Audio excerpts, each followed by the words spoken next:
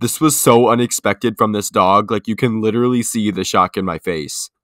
This is Lucky, and he's a dramatic Maltese. Since Malteses, if they're not morbidly overweight, tend to have stick legs, I like to leave their body longer and then blend in their legs with my scissors.